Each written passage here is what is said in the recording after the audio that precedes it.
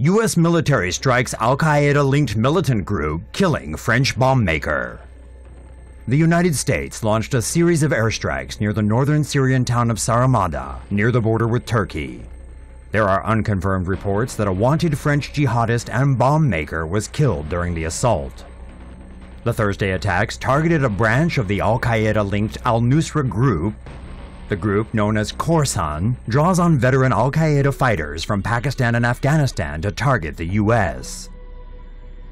The U.S. military struck 5 Khorasan targets near a strategic crossing to Turkey. The attack reportedly struck training and bomb-making facilities and fighters, likely killing French bombmaker David Drugeon.